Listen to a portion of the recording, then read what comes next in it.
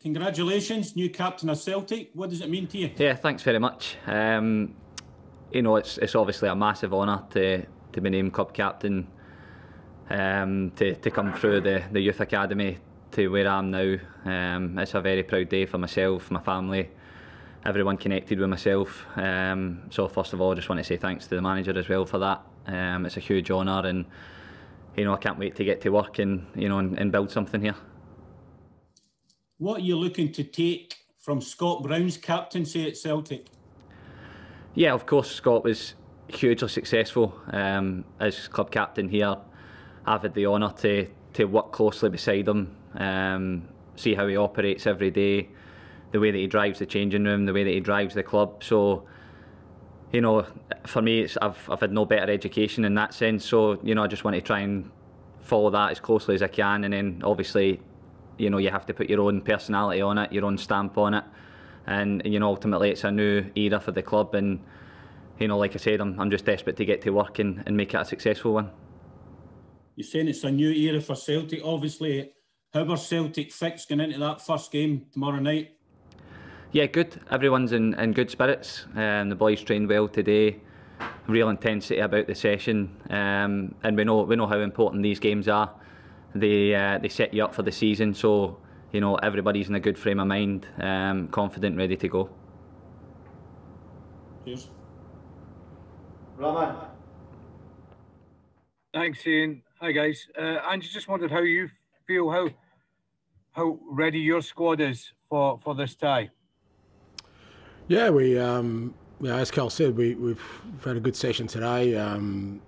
You know, we got a few more bodies out there in terms of players who are kind of had some niggly injuries that didn't play on the weekend, and yeah, the squad was nice and bright and energetic, and yeah, as Cal's already said, it's an important fixture for the football club, important fixture for our year ahead, so I'm looking forward to it.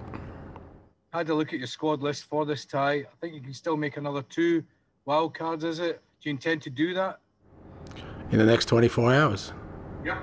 Yeah, no, I'd love to, but mate, that's not a wild card. That's a miracle card. So none of those exist at the moment. Sure. I'm even thinking from your existing squad you could have put, but no. No. Look, you know, we obviously, you know, it's quite evident that you know, we need to bring more players in, but as I explained on Saturday, it's a challenging time. It's not just about signing players, it's about when they're actually available for you to play with all the restrictions in place at the moment. And, you know, the squad we announced, the squad list we've announced is the one that will go into this game and this fixture. And are you confident that in the weeks to come you're going to be able to build the squad that you want, Ange? Am I confident? Well, look, I'm confident we're going to do everything in our power to do that, and I'm pushing every day, and people are working hard behind the scenes to try and make that happen. And you know, my role in that is to try and pursue every avenue I can within the club and outside the club to get things done, and that's what I'll be endeavouring to do for the next few weeks. As I said, it's you know, it's fairly obvious we need some more players, just on numbers alone, when you look at sort of the people who have left from last year and the ones we've brought in. So, you know, we've still got work to do, and yeah, that's sort of running alongside the fact that I still have a team to prepare for tomorrow. You know, I'm not sort of losing sight of that. That, as I said, it's a very important game, and for me, the focus is squarely on the players here at the moment who will go out there tomorrow night and hopefully put in a good performance. And if I may, Ange, the players that haven't made your squad for this, Olivier Cham, Christopher Ayer, want to give us your thoughts on that? Well, again, I'm selecting players who I think are available and both have the physical and mental mindset to play, and you know, the ones who aren't listed on that obviously are not ready for what we need to encounter tomorrow night. So again, my focus is on the guys who are on that list. There are so many sort of moving parts at the moment that, you know, I'm trying to be as disciplined as I can to focus what's in my control, because ultimately tomorrow night is the most important thing, and if tomorrow night's the most important thing, I'm focusing on the people who are going to contribute to that. And a word on handing Callum the captaincy? It was an easy decision for you? Yeah, look, it's. I don't think it'll be a surprise to anyone. I mean, enough people told me coming in that he was, the outstanding candidate. But as always, from my perspective, it was getting to know him and just seeing him around the place. And, obviously knew of his qualities as a footballer. And I think they were further enhanced, over the summer period with his performances for the national team. But, since he's come back from training, there's no doubt he's a leader. I think, irrespective of the captaincy, he looks like a person to me who would be a leader in the dressing room anyway. So, I think it's important for this football club that there are certain traditions and values that need to be upheld, irrespective of the people who are custodians at any given time. And having someone like Cal who's grown up at this football club, he knows those clearly. So, easy decision, but also the best decision. Thank you. Hi, Ange. What have you been told about the importance of European football to Celtic? Well, whatever I've been told is just reinforcing what I already know. I totally understand the significance of European football to this football club. And to be honest, it was one of the attractions for me as well, because I know that this, the club has a great history in Europe, and the opportunity to build on that is a fantastic enticement, I guess, for any manager. So, I think there's no doubt since I've come here that's been reinforced about how important it is, but nothing that I didn't already know or didn't already feel before I came to the club. What are you expecting from FC Midtjylland tomorrow night?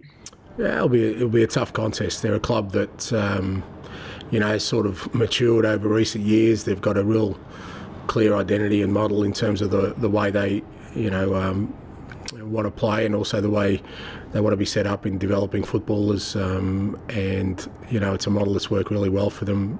They had a fantastic campaign last year in Europe. It's a club I know well. There's been a few Aussies that have gone through there, so I've followed their progress. And there'll be a tough challenge, which you expect. I mean, it's a big prize that's before us. So I guess any opponent you're going to face understands that the rewards are great, and for us that'll be a good challenge tomorrow. And I don't know if you had the chance to watch the European draw come in. It was all quite complicated, but if you do manage to negotiate yourself past Midtjylland, it will be Galatasaray or PSV Eindhoven. How tough will that be? I'll let you know after we get through this one first, because I think this one's going to be tough enough for us, and that's where our focus is. I mean, to be honest, I didn't even know the draw was on. We had training, and somebody mentioned to me afterwards. So I am, what's the saying? I'm literally living one day at a time at the moment, because every day is pretty precious, because there's so much to do. And we'll look ahead. Again, irrespective, you get through each round. I suspect every opponent you're going to face is going to be just as challenging. So, first thing for us is, really important, put in a good performance tomorrow night. We're going to have 9,000 people at Celtic Park, and they're going to be excited as anyone, and I guarantee you they'll make the noise of 90,000. So, we just got to put in a really good performance for them tomorrow. Thank you. Andrew? Hi guys. First of all, Callum, congratulations. Obviously back in front of fans at Celtic Park tomorrow. How exciting a prospect is that? Yeah, really exciting. Like you said, first competitive game to get them back into the stadium. They'll be desperate to get back in and back the team and make some noise. And just for the players as well, to have them back is amazing. These European nights can be really special, and like the manager says, there'll be 9,000, but it'll feel like it's full.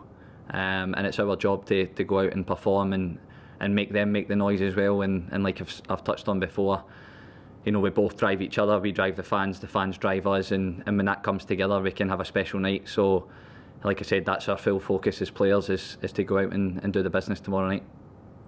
When you think about Scotland's 2 games at Hampden at Euro 2020, it felt like a lot more than 12,500 that was in the ground. Is that what you're hoping for the 9,000 tomorrow night will be like? Yeah, absolutely. Like you said, when you go from no fans in to 12,000, it felt like it was full, and like I said, it'll be very similar tomorrow night. So it's just great to get everyone back in and get a feel for normality again, and hopefully we can keep making little steps in the right direction. Hi Ange, has it always been a personal ambition of yours to manage in the Champions League?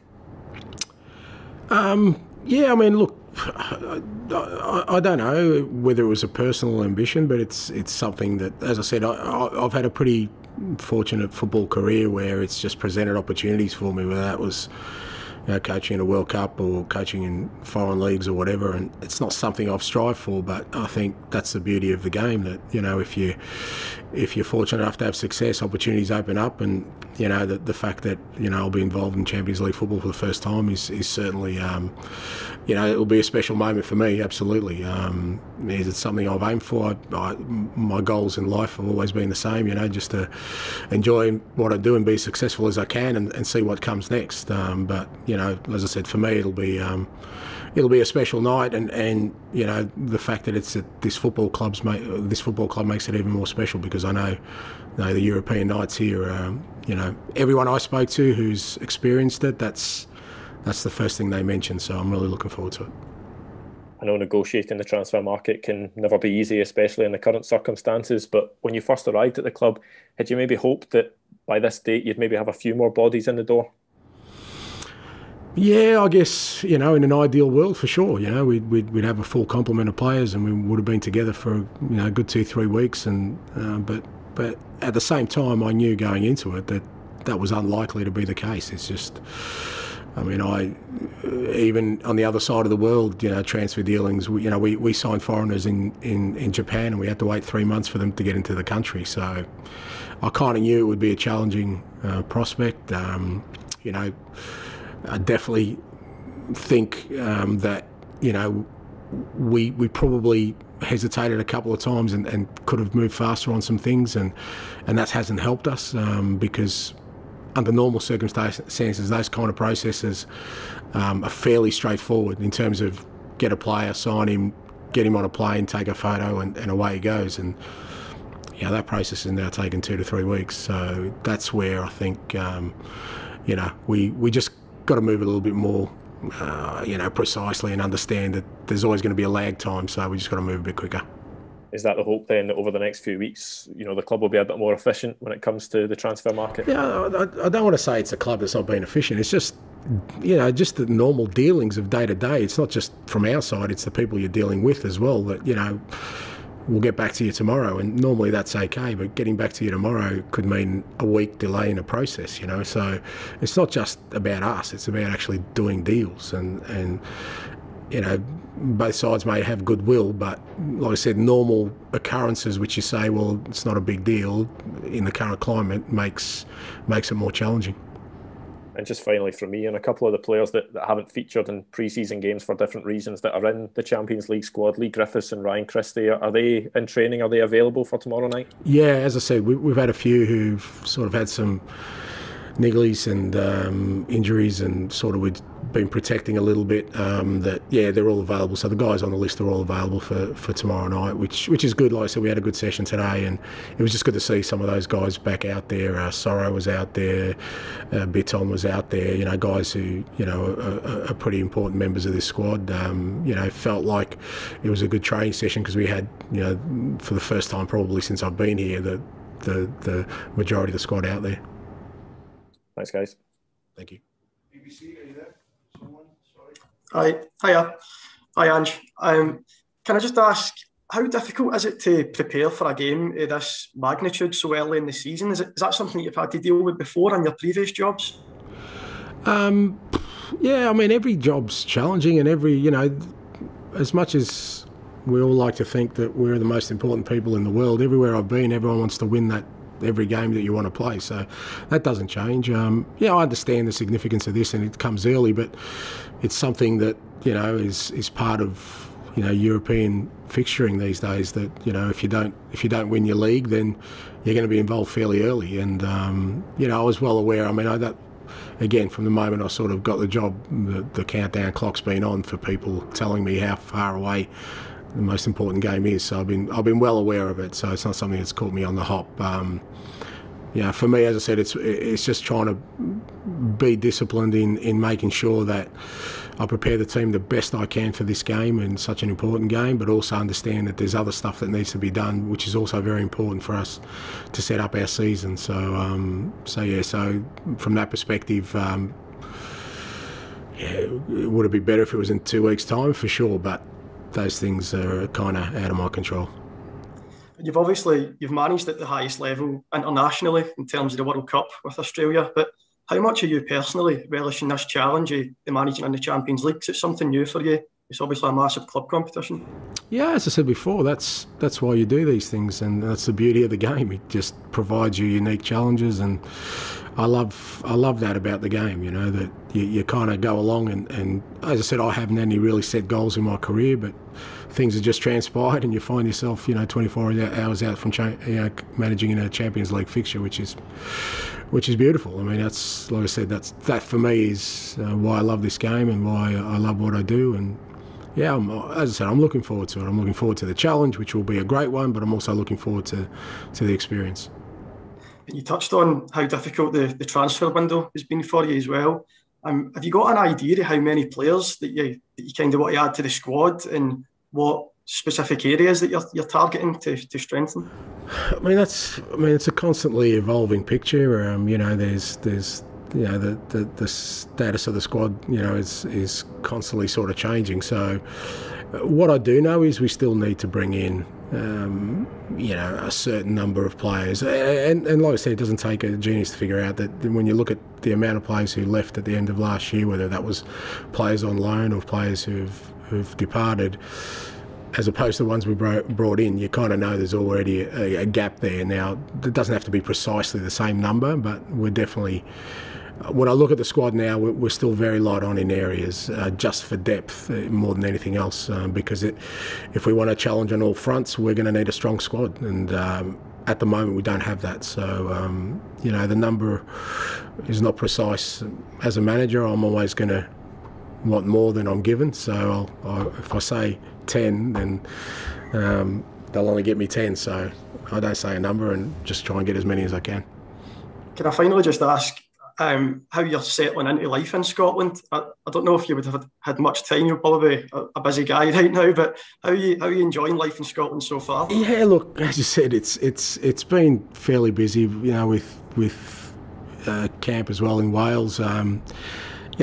Apart from avoiding heat stroke, everything's been pretty good, mate. Everyone was just complaining about the weather, but it's just been glorious here. I haven't had a chance to be out and about. I'll be honest. My family's not here yet. Again, that's part of the experience that we're looking forward to. But right now my focus, rightly so, is here. It's Lennoxtown, it's Celtic Park, and making sure that this football club is ready to do its utmost for its supporters tomorrow night. Thank you. Do we have someone from the Danish media, I think? Anyone wishing to ask a question? No? Anyone else who's not had a chance? Hello Ange, can I just ask you about Leigh Griffiths? Is a line being drawn under that, or what is the situation with him? Is he ready to go tomorrow night? Yeah, he's ready to go. I think I said before, the whole process with Leigh was pretty simple for me. Obviously, with regards to the incident, other people took control of that investigation. I think, from what I understand, everything's been sorted in terms of understanding what took place. And from then he was made available, and that's when he came back into my consciousness as a footballer. I'm not the kind who absolves themselves of responsibility of things, but with a limited 24 hours every day and the amount of things that I need to concentrate on, I've decided that I'll concentrate on things that I control and I can control. And once Leigh, came back into the squad and everything was sort of settled in terms of the incident, then he's back being a Celtic player, he's back being part of the squad, and he's available for selection tomorrow. In terms of his fitness, how sharp is he looking? Look, he's like a few of them, they're still sort of building into it. No one's had an ideal sort of preparation. It's just the challenges of where we're at, because we've had guys coming in at different times, whether that's because they had different end dates, others had to do quarantine, others, like Cal have been on international duty, so they're all at sort of different levels. What I do know is that we've worked them really hard the last sort of week, just trying to get them all up to a certain level. I don't think any of them are kind of at the fitness we need them to be for what's ahead, but you know, I'm confident that all of them are in good enough condition to sort of put in a good performance tomorrow night. Okay. And is James Forrest at the fitness level you need him to be at, given his isolation period? James Forrest's fitness levels? Yeah, same, mate. Exactly the same. It's like they're all at different levels. They're not all of them where they need to be, but as I said, they're all presenting themselves. They're all working hard, and whoever's on the squad tomorrow is available for selection.